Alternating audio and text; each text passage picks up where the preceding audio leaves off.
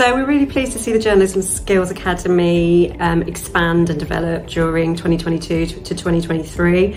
Our mission is to support journalists throughout their careers and actually look at how we can maintain quality standards across the industry. We've invested a lot of time in developing a leadership programme, and what we did there is we actually went out to industry and said, do your editorial managers need leadership training? The overwhelming feedback was yes.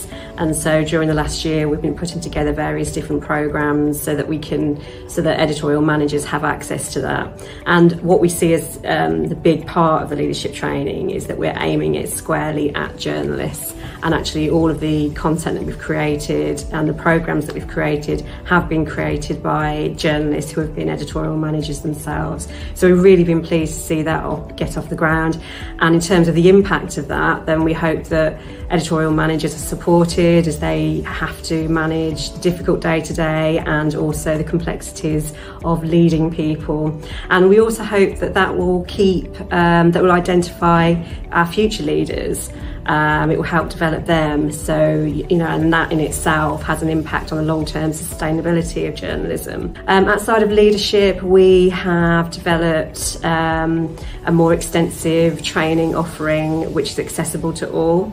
One of the key developments was the launch of a Lunch and Learn training schedule, which is essentially, as it suggests, a training session across lunchtime, and anybody, whether you're a freelancer, whether you're a working journalist, whether you're a student journalist, anyone can attend and just learn in a very short space of time. And again, this was following industry feedback that people just don't have the time sometimes to invest in training, and also because it is a shorter course, it's held virtually, it's actually more affordable for people. So we've been really pleased to see that get off the ground.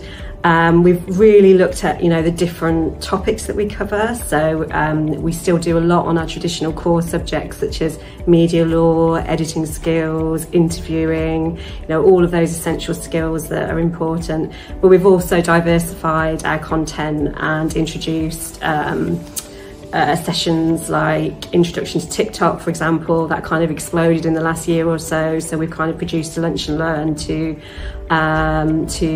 reflect that. We've done more about video, short form and long form video, which has been great.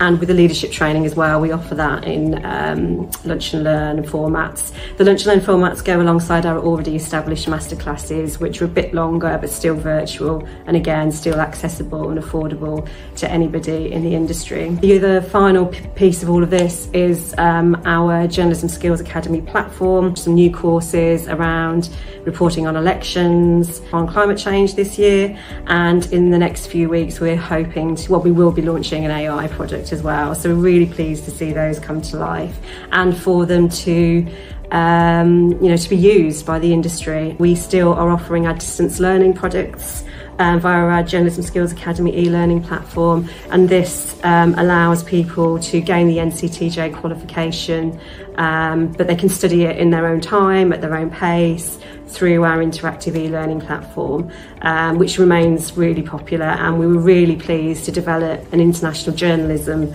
distance learning product this year as well, which has just gone live. So we're really pleased with that. So looking ahead to next year, we just want to continue developing and growing, and most importantly responding to industry need, because we do believe that training and development is essential to the long-term success of organisations and also for the industry as a whole.